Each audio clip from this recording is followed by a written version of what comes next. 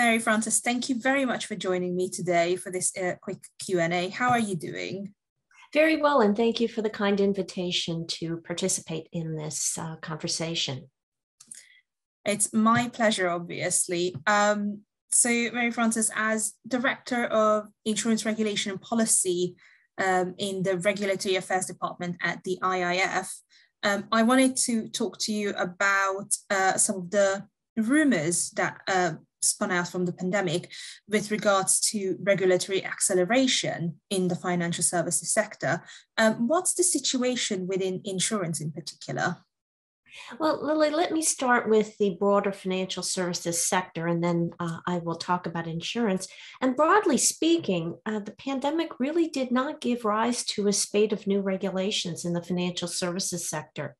The Financial Stability Board found that the international standards that were put in place in the wake of the 2007-2008 financial crisis provided sufficient flexibility to support an effective policy and regulatory response in 2019 and 2020.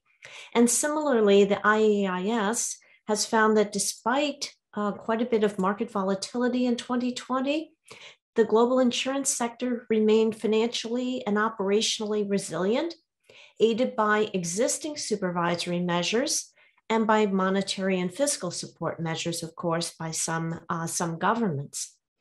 According to Vicky Supporta, who is the IAIS Executive Committee Chair, the adoption in 2019, at the end of 2019, of the holistic framework for the assessment and mitigation of systemic risk in the insurance sector really allowed the IAIS to quickly assess the impact of the pandemic on the global insurance sector and to support global dialogue on supervisory responses.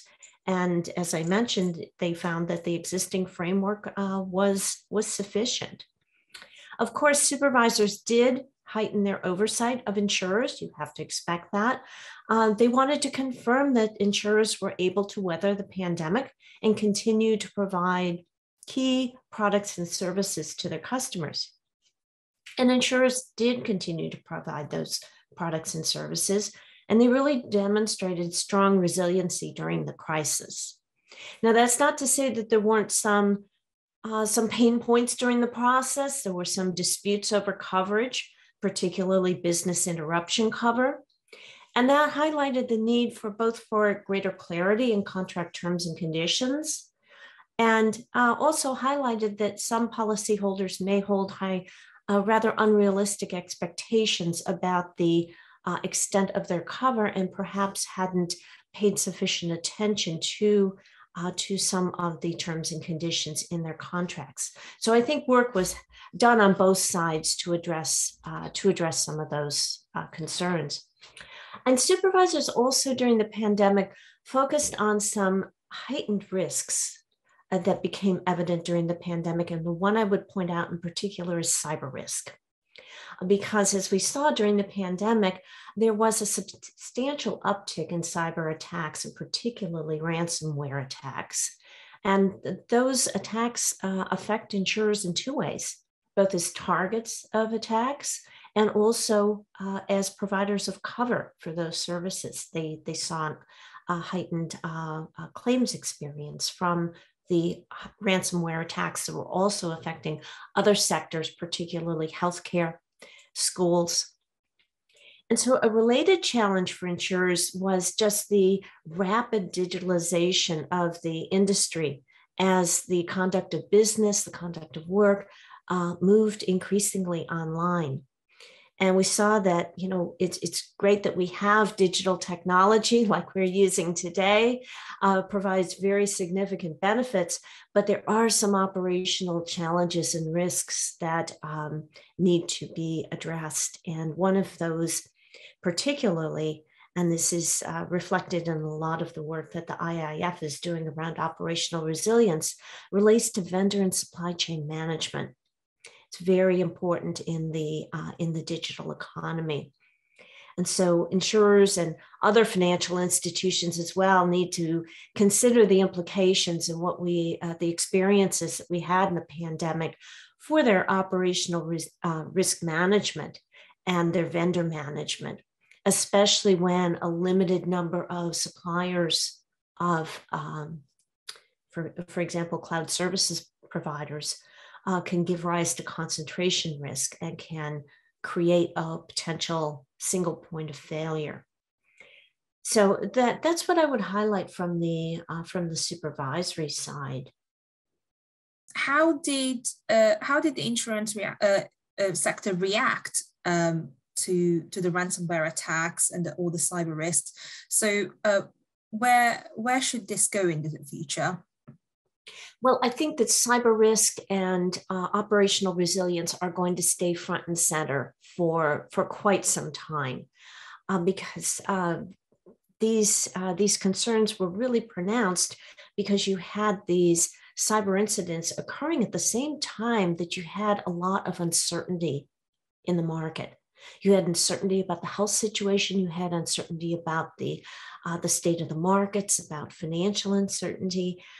So I think that these cyber events really became front and center. And the other thing I would say about cyber events is that they can really reveal or exploit both firm level vulnerabilities, such as control weaknesses or poor cyber defenses, and they can also reveal or exploit system level vulnerabilities, such as concentration risk that I just mentioned before. And when these events escalate to an incident that causes loss or otherwise harms firms in the financial services sector and harms their ability to deliver products and services to customers, you start to have concerns about financial stability implications. So I think these are very, very important risks that need to be monitored and managed going forward. And in terms of the response by the insurance sector, I would say that response is evolving. Insurers are expanding and refining their operational risk management frameworks to reflect this increasing and ever more sophisticated cyber threat landscape. And there's growing understanding, and I think this is critical, that this is not just an IT issue. It's an issue for the organization as a whole, from the board of directors to the employees across the organization. And it also reflects that in many cases, there's a need for greater training and awareness by employees, because a lot of cyber events are precipitated by employees who are not well versed in cybersecurity. Common mistakes can give cyber criminals a path into systems and networks. And so I'd say the insurance sector response is evolving. The official sector response is also evolving. And the official sector, from the Financial Stability Board to the IAIS, is assessing the risks and challenges of the rapid growth in financial technical innovation. And at the IIF, we've emphasized the need for more public and private sector collaboration, along with, very importantly, law enforcement. And better information flows between the public and private sectors could help to communicate changes in the threat landscape or the emergence of new actors, new cyber criminals. And better information flows can also help companies with their awareness and their training on cyber risk so that they can develop stronger lines of defense and reduce those common human errors that can give cyber criminals access to systems and networks. And information flows would be facilitated by greater alignment of cyber incident reporting protocols. This is something that the IIF has been talking about for some time and recently published a paper on. Greater alignment in the protocols for reporting, when reporting is required, to whom, within what period of time. And moreover, greater clarity from the official sector, including law enforcement, on how those reports are used and by whom they could be accessed would motivate greater levels of reporting. Another thing I wanted to mention is the consumer protection issues that are part of financial technical innovation. The insurance industry, as well as the broader financial services industry, has a very good track record in protecting and securing customer data. However, with the growth of machine learning and artificial intelligence tools, and with new affiliations with non-financial tech firms, there's a need to redouble efforts to ensure that customer data is protected and that technical partners who are not part of financial services, the financial services industry, and are not subject to the same regulatory and supervisory scrutiny as financial services firms, they need to adhere to the same high standards that the insurance and financial services sector adhere to. And I would just mention that the IIF has been working in the area of technical innovation, financial innovation for quite a few years now. And we developed a data ethics charter that articulates principles for the ethical handling of customer data. And that charter and those principles are designed to be dynamic and adaptable, reflecting that we are in a changing environment. And the principles address responsible data management, data control, algorithmic decision-making systems, partnerships and trusted third parties, and then the skills, awareness, and knowledge sharing that's so critical. And I've just drilled down on one of these principles, and that's around algorithmic decision-making systems. And this encompasses artificial intelligence and machine learning, governance and accountability, defining fairness. And when we talk about fairness, can we use the data? Is it legal? Is it subject to regulatory constraints, perhaps? Should we use the data? Can it give rise to inappropriate bias? And is the use of the data respectful to the data owner? We also look at decision-making transparency and explainability. When we use the data, how are the outcomes from the use of that data made transparent, to the data owner? What are the human controls around the use of that data? How are outcomes monitored to make sure that they are fair? What measures do we have in place to avoid and prevent damage to the interests of the data owner? And how do we verify how the data is used? And so we talk about governance frameworks that ensure that these algorithmic decision-making systems follow very robust measures for model development, implementation, model use, and model validation. And then I think the final point I'd like to raise in connection, I mean, this whole area of data use is just so rich. There's so much that we could go into and talk about. And I know we only have a half an hour today, but you also need to look at financial inclusion issues. When, as I said, these new technologies are wonderful and can confer substantial benefits, but one also has to consider that there are large populations that do not have access to technology or to internet connection or cellular service. And we have to be cognizant of the fact that these technical innovations can leave very vulnerable populations behind.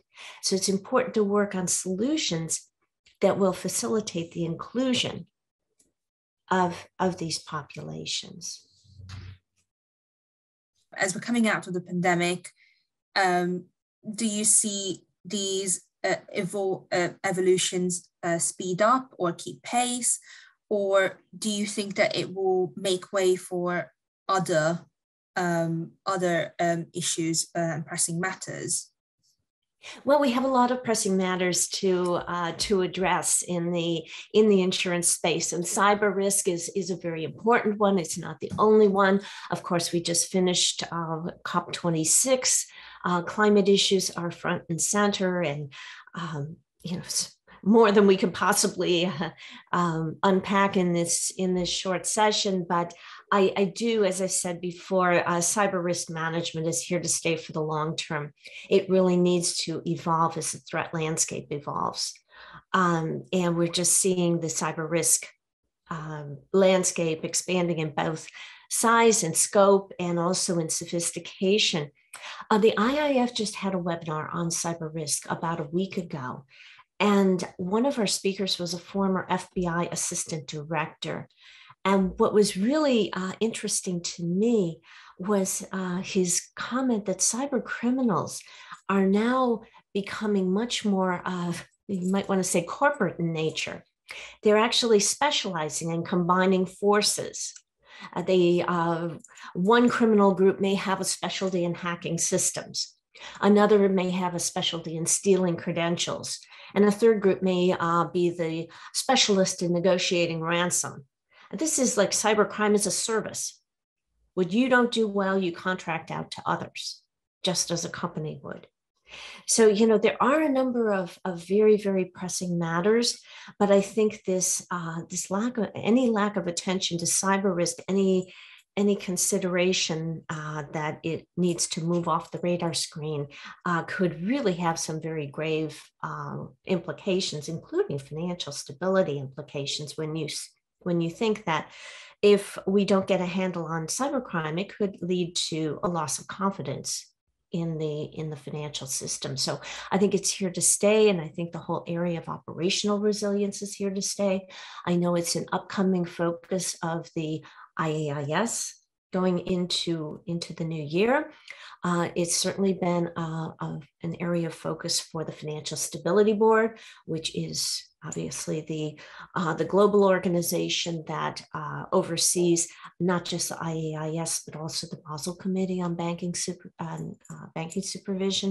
And it's a Basel Committee priority too. So I think we're seeing across the financial services sector a continued focus on cyber risk and operational resilience. Of course, you just mentioned ESG.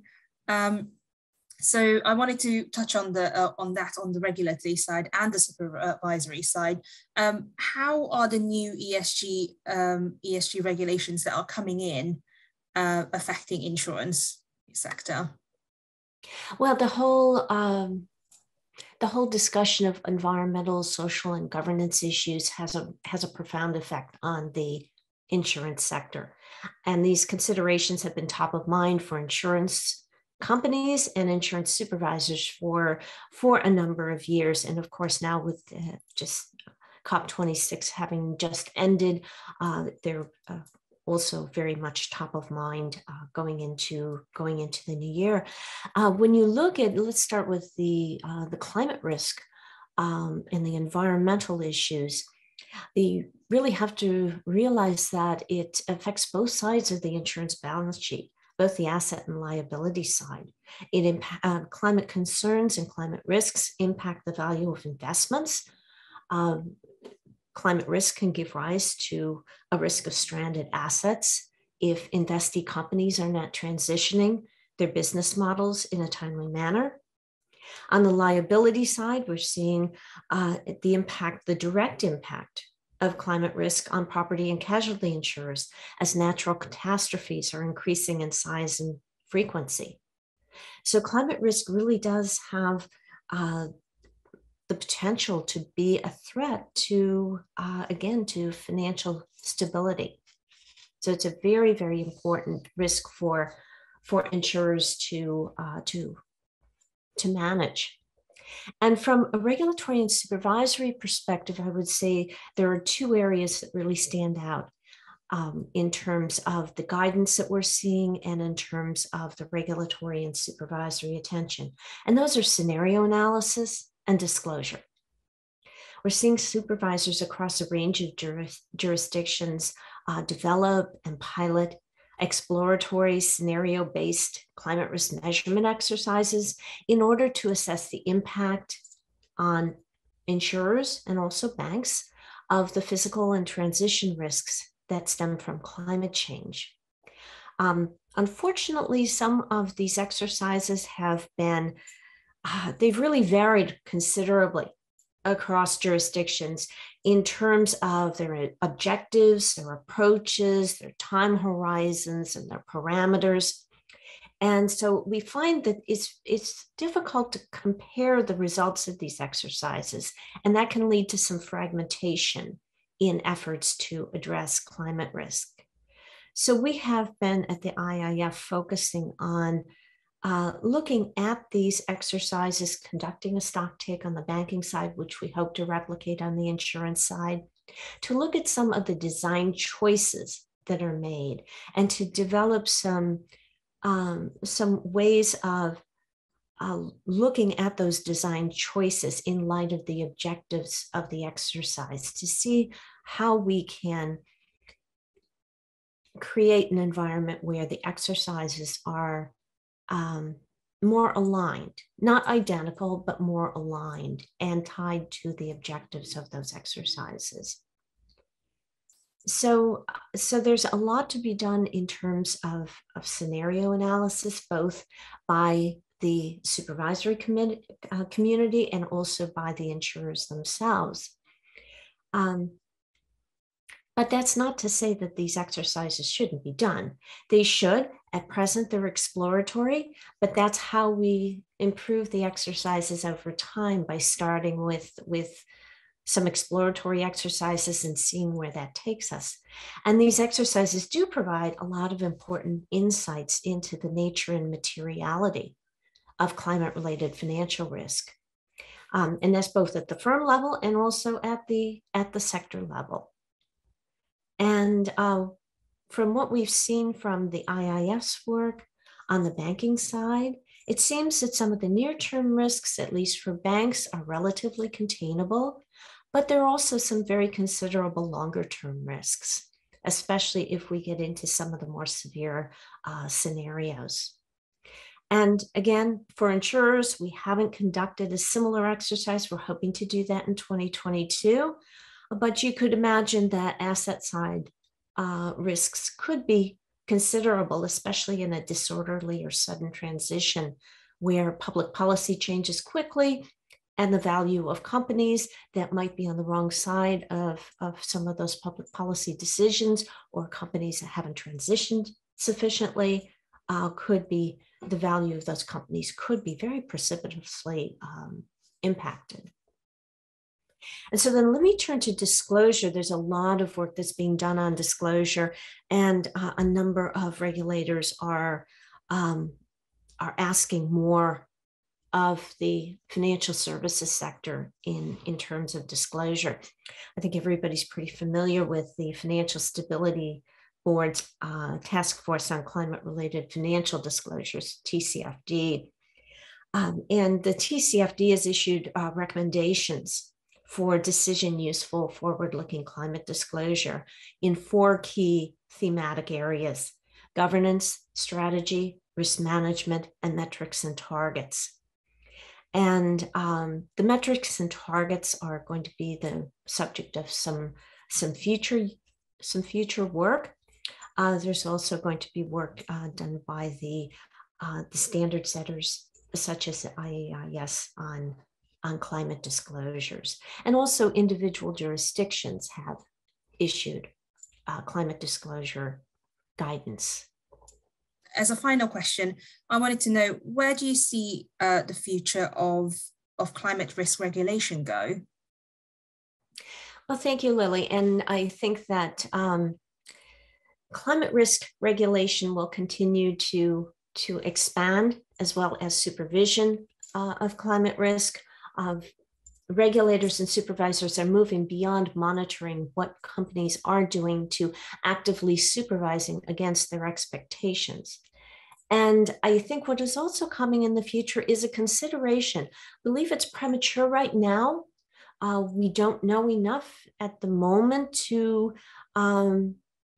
translate climate risk into hard metrics or prudential capital standards, but I think that it's certainly something that will be increasingly considered as we move into the future. how a capital charge could reflect the near-term and longer-term impacts of climate risk on a company's balance sheets and profitability, whether an add-on should be applied to firms with inadequate climate risk management and governance arrangements. And these developments are in the early stages, but they are being considered in some key jurisdictions. And I think what is also coming in the future is, and already is present right now, is some impatience from the regulators and supervisors with companies that have not incorporated climate risk into their enterprise risk management frameworks. And as I said, regulators are moving from assessing firms' implementation of climate risk management to actively supervising against those supervisory expectations. We certainly see that in the UK PRA, and also I think we'll see that in some climate guidance that will be coming shortly from some of the US insurance regulators. Mary Frances, thank you very much for joining me today.